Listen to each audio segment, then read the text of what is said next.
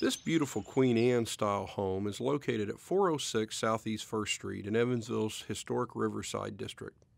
This home was built in the late 19th century for Frank Caldwell, who was one of the best known businessmen in southern Indiana.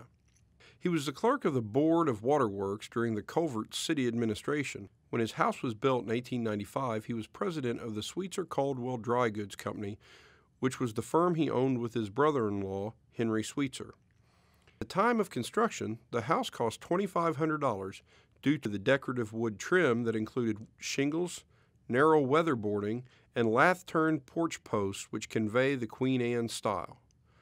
Another Victorian characteristic of this home is the inset front porch with wooden spindles embellishing the upper half. The porch also expresses Eastlake style because of the porch posts.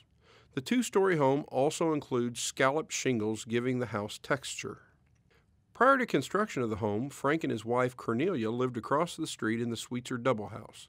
The Sweetser house was owned by Frank's sister Mary and his brother-in-law and business partner Henry Sweetser. Caldwell succumbed to cancer on December 23, 1909. His wife Cornelia remained in the Caldwell home until her passing on August 4, 1916.